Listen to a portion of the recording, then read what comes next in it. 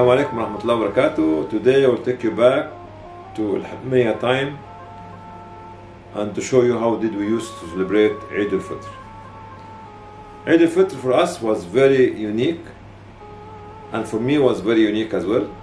And most important thing for me on the Eid is my brand new clothes and my brand new shoes. I used to go shopping with my mother to different shops to find the suitable thing that I can wear on the Eid day. Most of the Egyptian children at that time used to put the brand new clothes next to them on the bed and put the shoes sometime next to the pillow, because they were a little bit scared that they wake up in the morning and find the clothes has been taken by others. So, and we used to have a sleepless night at that night.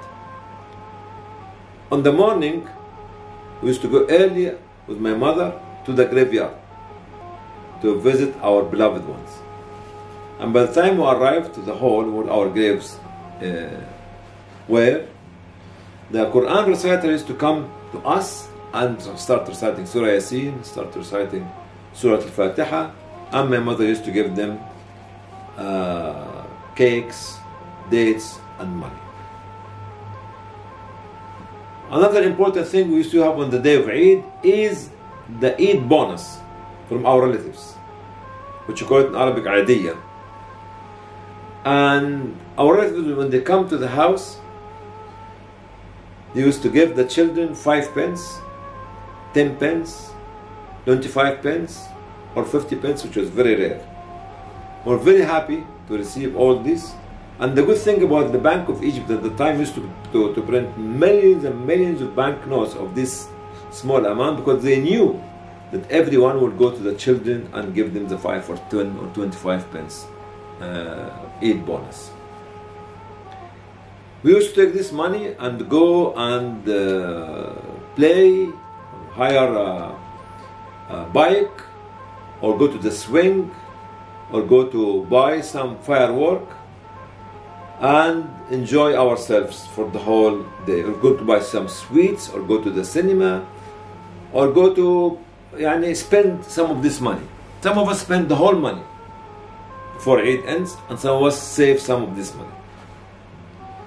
There's another thing which we need to talk about is how the family and the house was preparing itself for the Eid day by preparing Eid cakes, biscuits, cookies, plain cookies with Turkish delight, cookies with dates inside it, and petit four, and shakallama, and all these sort of things. But at that time, because we did not have oven at home, we did not have botagaz or cooker at home, we used to carry these big trays, black one, after we put all the cookies and the cakes inside it, and go to the bakery and stay till they bake it for us and bring it back.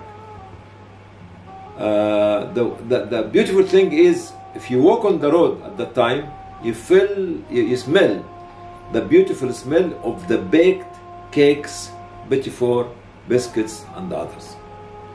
And everybody was not sleeping at night, because every household was us baking all these Eid cakes. On the Eid day as well, we used to have somebody called the Musaharati to come to every flat, and Musaharati was the man with a drum and the stick and singing at night to wake everybody for Sihri and before Fajr prayer. And he used to come in the morning and knock the doors and ask for some Eid bonus. We used to give him money as well as some of the Eid cakes. Eid at that time was something special for all the children, because we were very close to one another, very close to our families, very close to our friends, very close to our relatives, and we really used to enjoy it wholeheartedly from our heart.